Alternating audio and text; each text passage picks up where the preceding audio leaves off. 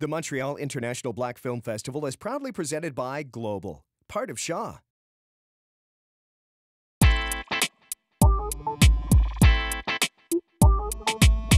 Hi, I'm Wyatt Bardouille. I'm the director of Dominica, Charting a Future for Paradise.